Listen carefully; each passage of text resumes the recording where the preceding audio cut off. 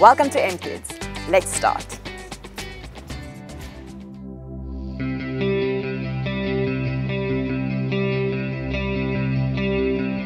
We will sing, sing, sing, and make music with the heavens. We will sing, sing, sing, grateful that you hear us when we shout your praise. Lift high the name of Jesus.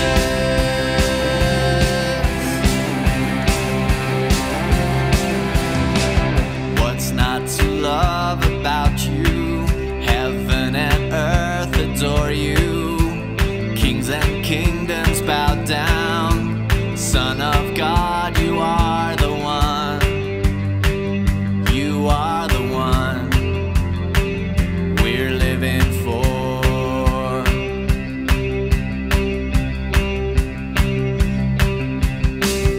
You are the love that frees us.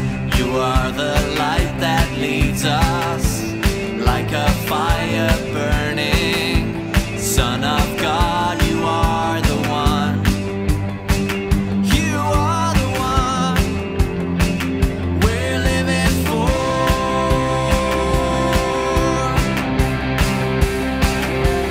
We will sing, sing, sing, and make music with the heavens. We will sing, sing, sing, grateful that you hear us when we shout your praise. Lift high the name.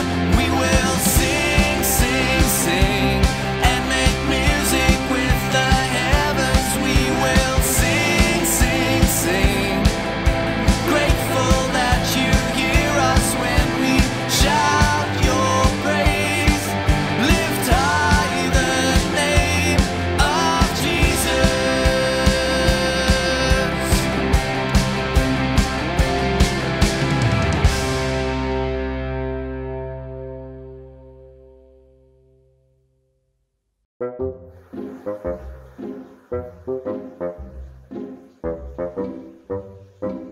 I guess a person has to be pretty artistic to make everything in the whole world. And that without a photo or a picture in front of you. Actually, even without any material to make it. There are so many amazing things on this earth. And to make it all without a picture, that's artistic. Here I am, painting with paint and a brush on a beautiful canvas. Any pictures of beautiful things that I've seen or things I can imagine. Because there are wonderful things and people all around me. But how do you make something out of nothing? How do you make a fish that doesn't yet exist? How do you imagine hundreds of different kinds of green and patterns for leaves to make so many trees? Imagine that was that.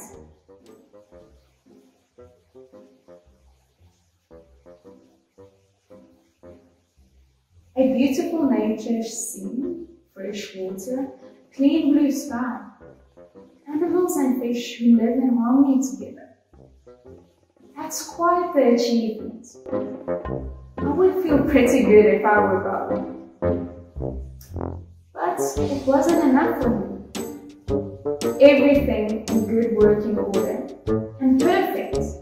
And yet, it wasn't all he wanted. He yearns for more. He wants to create one more thing, humanity. He has a yearning for you and me. And because he longed for us, even before he made us, he dreams us up and makes us out of nothing.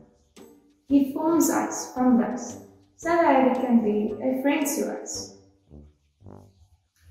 Every detail of you is fascinating and interesting. Nothing about you is a glitch or a mistake or a paintbrush that slipped. He stands back, he looks at you and says, "You are good, you are great, I can't wait to journey with you." He still longs for you because he created you to be in a relationship with him. That's actually why you're here. Quite simple, really. You were made to know Him.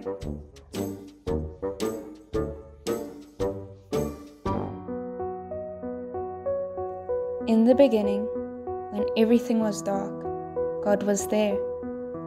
Let there be light, God said, and a beautiful warm glow chased the darkness away. It's good, thought God. He called the light day and the darkness night. It was evening and it was morning, the first day. Let there be sky above the waters, God said, and a wide, blue, beautiful space divided the water below from the sky above. It's good, thought God. It was evening and it was morning, the second day. Let the waters come together, leaving some dry places, God said. He called the dry places land and the water seas. It's good, thought God. Now let there be trees and plants with seeds, so that the land can be filled with more and more of them. The land became green and lush and beautiful, and the air sweetly scented. It's good, thought God. It was evening and it was morning, the third day. Let there be light in the sky to separate day from night, and to mark seasons, days, months, and years, God said. The fiery sun gave light during the day, and a cool bright moon and twinkling stars gave light in the night sky. It's good, thought God. It was evening and it was morning, the fourth day. Let the seas and the sky be filled with creatures, God said. And there were fishes swimming, and birds and butterflies flying everywhere. It's good, thought God. It was evening and it was morning, the fifth day. Let the land be filled with creatures of every kind, God said. And so animals, long-necked or short-tailed, soft-furred or hard-shelled, tusked or whiskered, crawled or ran or galloped, or bounced or swung through the trees. It's good, thought God. It was evening and it was morning, the sixth day. Now, let's make people to look after all of creation. They will be creative and thoughtful, able to love and be loved. Now that's very good. It was evening and it was morning, the seventh day. The story of how God made everything is in the Old Testament, in the first book of the Bible, Genesis. It is in these first 2 chapters of this book that we read how God made everything in just 6 days. God made time, and our time sometimes works differently, and people sometimes differ on how we should understand the story of creation. But the most important thing about the creation story is God made everything.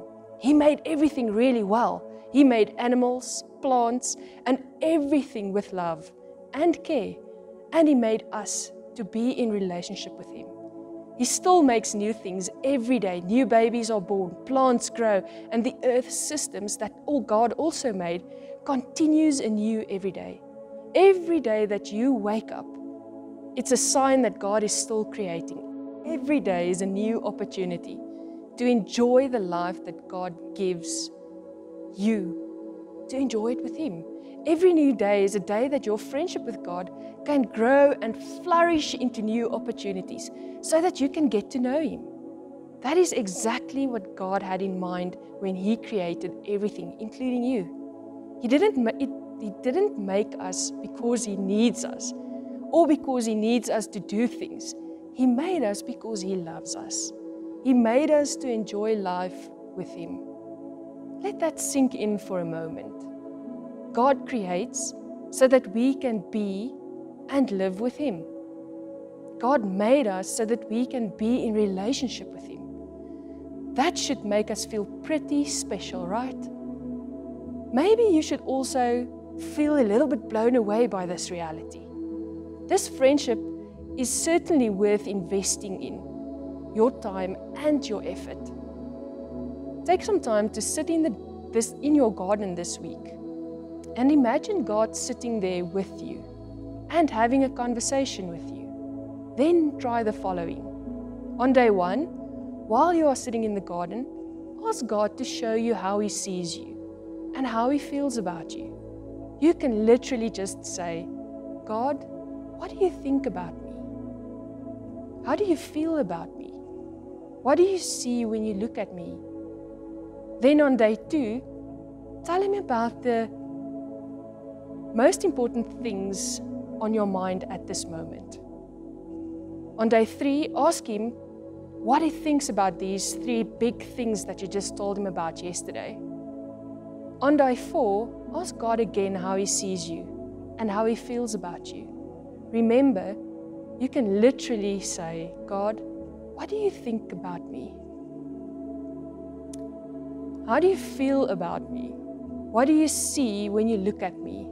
On day 5, tell God about 3 important people in your life. Share this with Him. Tell Him about those 3 people. And then on day 6, while you are sitting in the garden, think about the gifts that God gives you because He loves you. Realize that the people you spoke to Him about yesterday are also gifts from God to you because He loves you. Then, on the 7th day, just rest with God in the garden. Sit in silence and look at how beautiful He made everything. Try it this week, and if you want to, share what you felt and discovered with a friend or your parents. And let's see what God does in your life.